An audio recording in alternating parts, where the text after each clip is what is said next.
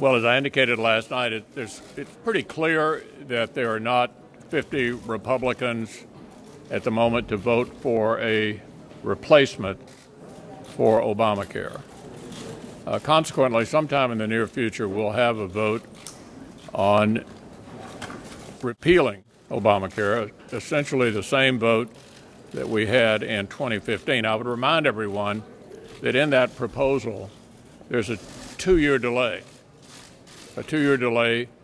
which would give us the opportunity to work out a complete replacement on a bipartisan basis with our Democratic friends. So that's a vote I think we're very likely to have in the very near future.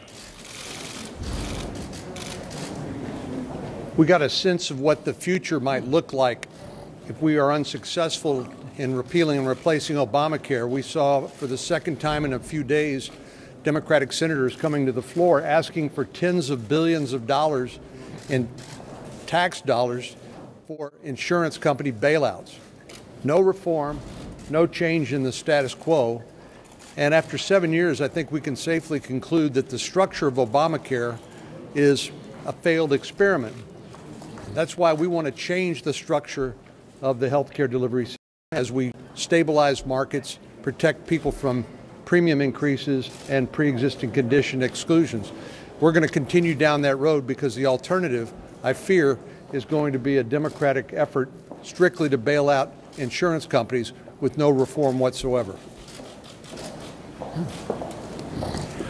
After 7 years of Obamacare, the American public knows what they have. They have fewer choices. They have higher premiums and less control over their own health care. A number of years ago, I voted to do a repeal of the Obama health care law. I am ready to make that complete repeal vote again. But of course, that's not enough. The people of Wyoming want more than that. They want to be able to buy the insurance that they want, that works right for them, not what the federal government, Washington, D.C., says they have to buy. So I'm ready to vote to repeal. But we need a medical system not just as good as it was before Obamacare was passed, but we need a medical system and a health care system in this country even better than that. I think the only thing I could add to this discussion is at some point we need to find out where the votes are. This is important work to be done. It affects families. It affects health care. We need to find out where the votes are, but there are other things we need to do too. The President this week's talking about manufacturing made in America. If you could pay the utility bill, if the transportation system works, those are the two boxes you check when you start talking about jobs. We all know the best place to get insurance is still at work, where somebody else does the negotiation, somebody else reads the policy. Ways that more people could get insurance at work is important. Tax structure is important. This has had a considerable amount of time spent on it, and sooner rather than later, we need to find out where the Senate is and move forward. There are a lot of people out there today who seem to be spiking the football, trying to celebrate a moment that for now seems to leave the Affordable Care Act in place for today. But let me tell you what happens if you continue to spike the football. In the state of Colorado last week, it was announced that the average premium rate increase for the next year will be 27%. But that's if you're lucky enough to live in the Front Range of Colorado. If you live in the Eastern Plains, the Western Slope, you're going to pay 30% more. You're going to pay 40% more. That's spiking the football on the American people who will continue to pay more under the Affordable Care Act that is collapsing. We will continue our work to get our job done to make sure that the status quo no longer stands, and instead we provide relief to the American people. Yeah. You went through two iterations of your bill. We've heard from some of your members. They were very critical of the process. Some were critical of you. Senator Johnson was specifically critical, said there was a breach of trust. Do you feel that you and your leadership have been damaged in this process, and that now you can actually usher this across considering those criticisms of you that you've heard? Well, this has been a very, very challenging experience for all of us. It's pretty obvious that we don't have 50 members who can agree on a replacement. A lot of people have been involved in the discussions, been very passionate discussions, but everybody's given it their best shot.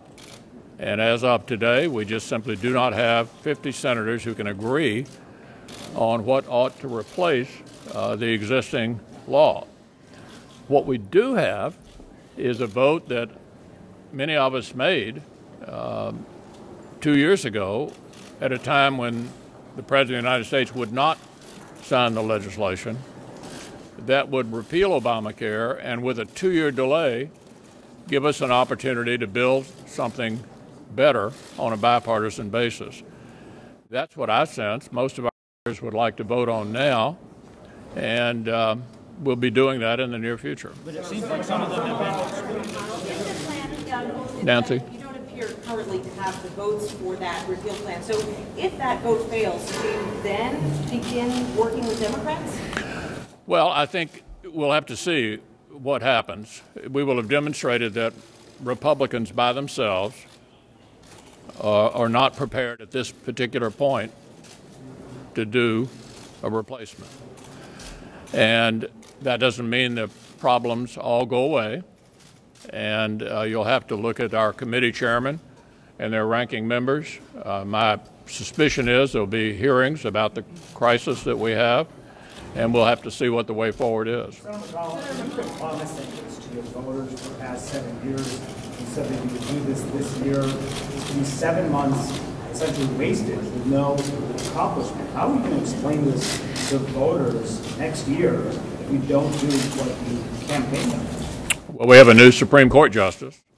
We have 14 repeals of regulations, and we're only 6 months into it. Last time I looked, Congress goes on for 2 years. We'll be moving on to comprehensive tax reform and to infrastructure. There's much work left to be done for the American people, and we're ready to tackle it. Thanks. All 5 of you plan to vote for repeal and delay?